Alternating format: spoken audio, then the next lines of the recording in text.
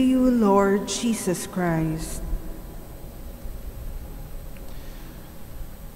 A blessed evening to all of you who are here with us in this shrine of Jesus' divine word. We welcome our new seminarians here with us, and also those who are joining us through this live stream. I would like to focus this reflection on the first reading, as I usually do during weekdays, because hardly it is taken or as material for reflection in homilies.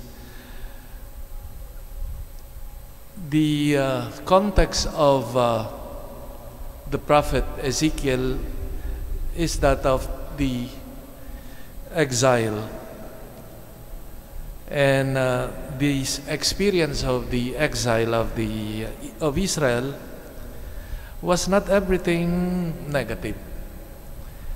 There were also good things that emerged from that experience. For example, the experience of exile of these people led them to a deeper and a richer vision or reflection of who God is, and a deeper appreciation also of their relationship with God. We call it now spirituality. Now, who is God for them? In the past, God appeared that as if He was at the disposition of God's people, at the service of their whims and caprices, their needs and requests. And many times, God is considered as their partner in their wars, always ready to manifest His power in favor of them. Now, with the experience of the exile, and especially in the vision that Ezekiel has as we heard in today's reading, God manifests Himself differently. God appears here as a mysterious being, and there seems to be a veil that covers His being, and that in a way differentiates Him from His people.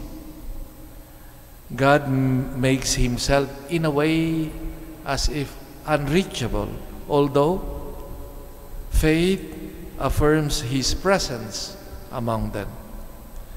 Almost unrecognizable according to the religious tradition of Israel, almost like indifferent, insensible to the sufferings now of His people.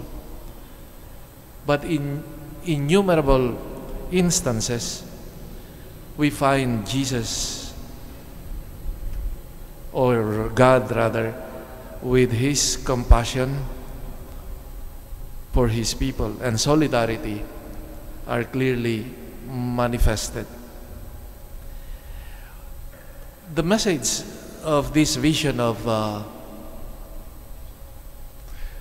Ezekiel of God is that God wants to elevate Israel's vision of Him, of God, or the spirituality, the kind of relationship. It is not to be any more within the dynamics as if that God is at their disposition, but rather God showing Himself really as a mysterious being, separate, yet He is present. And with this experience, therefore, of the mystery of God, that people may learn to revere Him and give Him homage. And this is expressed precisely by the abundance of images that we find in the readings today, now, in the vision of Ezekiel.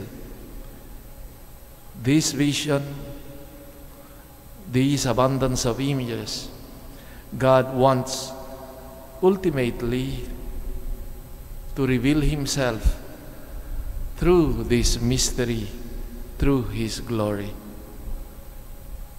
When we enter into the things of God, liturgy, prayer, etc., we come with devotion, with reverence, expressing our adoration to this God, to this mysterious God. He revealed Himself in Jesus Christ, but He remains also a mystery, a spirit, calling us always to have that attitude of adoration, reverence, just as when we enter the church, no? For example, we do not just walk as if we are in the marketplace or anywhere else, but it is because of our consciousness that it is indeed the house of God, for example, or the other venues where we encounter God. Again, these two poles have to be there. We profess the nearness of God, the concreteness of God, as He had come among us through His incarnation. He became a human person. That's why we receive Him, His body and blood in the Eucharist.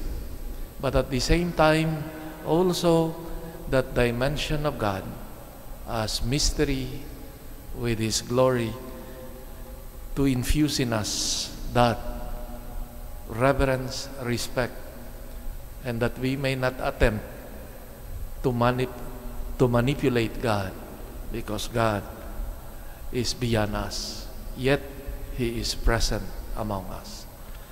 May our worship of God enable us to grow in our love, devotion, respect, obedience to Him, but also recognize Him in the concreteness of our celebration, the concreteness of Jesus Christ, who comes to us as food, as sacrament, as word, as good news proclaimed in our liturgy. Amen.